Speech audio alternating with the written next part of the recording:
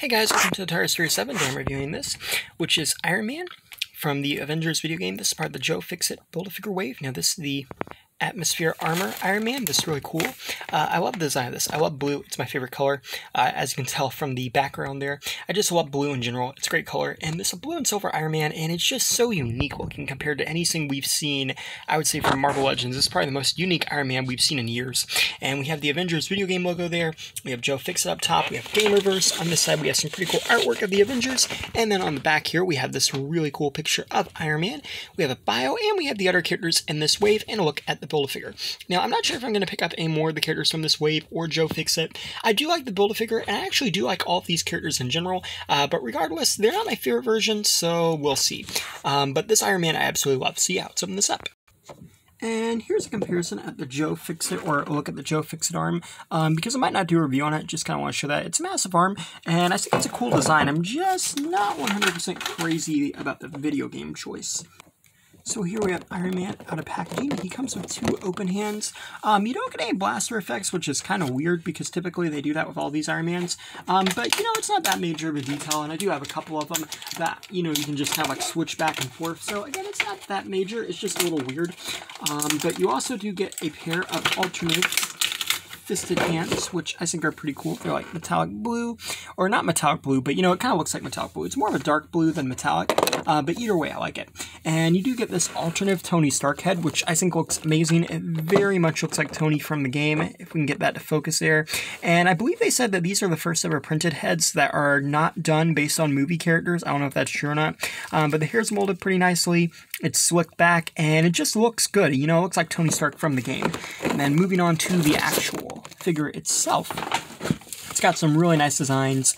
It looks like it's kind of a combination between the previous, I think it was Star Boost Iron Man, and the regular Iron Man from this game. I might be wrong there, and some new pieces. But it's got silver on the helmet, and it looks pretty cool. You have the white out eyes, which I like that. And you got this little black here, and you got some nice indents like molded into it. The blue looks good, and you know, it's kind of like lighter blue, darker blue mixed in. You have his hand here, which looks pretty cool. He's got some silver on the back of it, and you got silver on the shoulder here too, or not shoulder, but elbow, my bad. But you do have some silver on the shoulder as well. Silver black line going through the back, and it just cuts in really nice with blue. You have the arc reactor there, which is like more of a squared one, and then you have the little triangles. And I like how if you pull this up, you still have a triangle there, so you know, even though it's kind of hidden and most poses, I do like that. And then yeah, it looks pretty neat. And same back here, like too, the spine kind of goes up a little bit even when it's hidden, which is not something they really had to do, but it's cool. And then you got some more cuts in it, and you have the black and silver, and then it's kind of like more like morphs, and it's got some really nice details here. You can see his triangles and these two little bits here. I like that. I like how they incorporated that there. And then on the back of the suit, you have these, which kind of almost look like it's more for him flying better. And you can see at the top and this. But either way, it's just really, really cool looking. You got a 360 at the head. You can look up and down. You got 360 the arms, swing out the shoulder, 360 there, double joint elbows, 360 the wrists, and they're on hinges, 360 at the torso. There's an ab crunch. The legs kick forwards, backwards, and outwards. You have a 365 double jointed knees. The feet move up and down and go side to side, but they're a little bit hindered due to this. But either way, it's not too bad.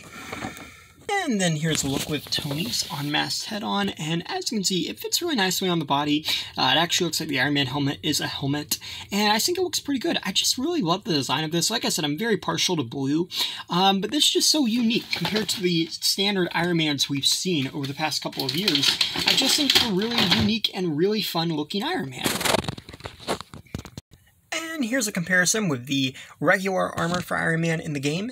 And as you can see, they both compare very nicely. And you can see, you know, kind of like on the torso, even though I think they just reused this part here to here, I kind of like that because it does actually make these Iron Man suits look more to scale with each other, almost like they're borrowing parts in universe or just upgraded designs. So I like that.